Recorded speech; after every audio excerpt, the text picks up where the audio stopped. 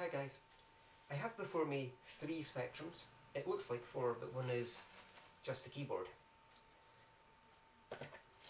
I have been meaning to get on with a project involving these Spectrums for quite some time now, and this being the 30th anniversary of the Spectrum, I thought, what better time to start?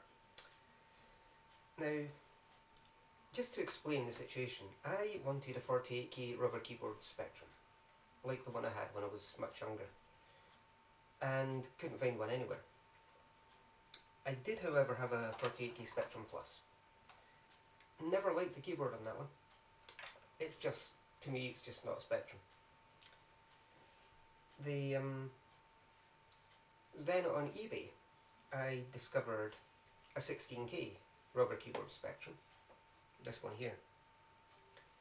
And I thought, while I'm waiting on getting an actual 48K rubber keyboard Spectrum, I will transfer the 48K motherboard from the Plus and put it into the 16K casing.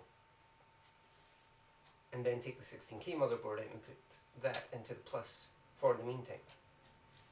Which has worked up until now, except I've had to have the Plus reset button dangling out the back, which isn't exactly ideal. But not so long ago I found a 48K Spectrum with a rubber keyboard on eBay. The print, the white print Spectrum is absolutely pristine on this, which is quite rare. And on the 16K it's worn off, but the escutcheon, which is this metal overlay over the keys, is in okay condition, very good condition. But the escutcheon on this keyboard, which I also found on eBay, is in pristine condition. Absolutely perfect, as is the keyboard. But again, the print's worn off. So, the project is this. What I hope to do is end up, at the end of the day, with a fully working rubber keyboard 48K Spectrum in pristine condition, fully restored by me. And a fully working, good conditioned 16K Spectrum, because I'm going to put the original motherboard back into this, and then put the Plus 48K motherboard back into the Plus, and have the fully working 48K Spectrum Plus again. So, I will end up with a fully working 48K rubber keyboard Spectrum, 16K rubber keyboard Spectrum, and a Spectrum Plus. The 48K Spectrum is for me. I'm keeping that. And I hope to restore it to its former glory. The 16K Spectrum and the 48K Plus will both be going on eBay as a job lot. I don't know what I'm going to do as far as power supplies and leads are concerned yet. We're just going to have to wait and see. But I hope to include as much in the package as possible. But as you can see, the escutcheon on the 48K has seen better days. Now, I don't know what you have to do to a Spectrum to get it to end up looking like this. I mean, what on earth did the previous owner do? Put it in the tumble dryer? Look at the mess of it. However, it works perfectly. So, basically, once I get each machine fully restored, which I will be doing over the coming week, starting tomorrow, I will be keeping the 48K, like I say, which should look shop new once I'm finished with it. And I'm really looking forward to having a fully working Spectrum again. So once I get the 48K one fully restored, you should be seeing a lot more ZX Spectrum videos from me in the future. Now, I do also have everything I could need to restore all 3 Spectrums. The pristine keypad and escutcheon on this board.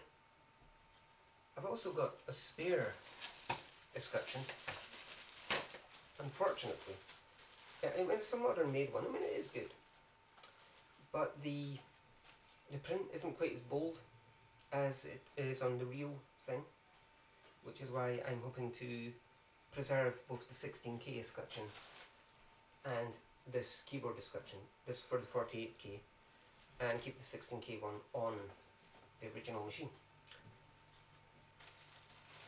So this will be kept as a spare in the meantime. I've also got replacement screws, plenty of replacement feet for the Spectrums. So we'll see how it goes.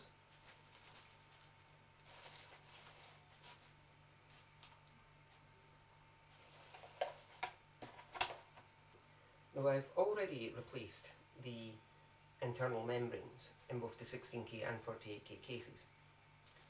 Basically because that's the most common problem with ZX Spectrums, is that the internal membrane goes. You get this corrosion around the ribbons and they just stop working. Now I am also going to replace the internal membrane of the 48K model. I've got a brand new modern made membrane ready to go.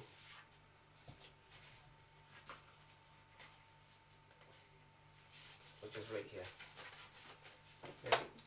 Now these things are very good.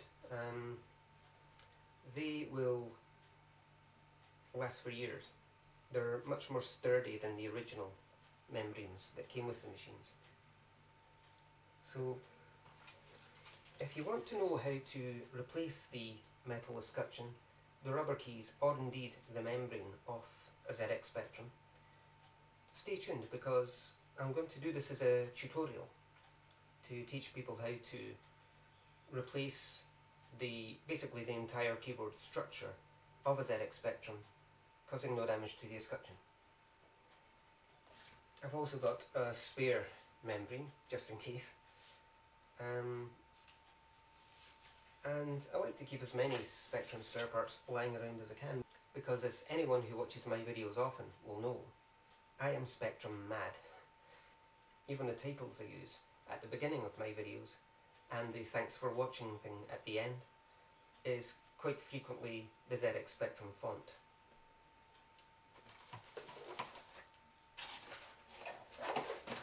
So that's the project.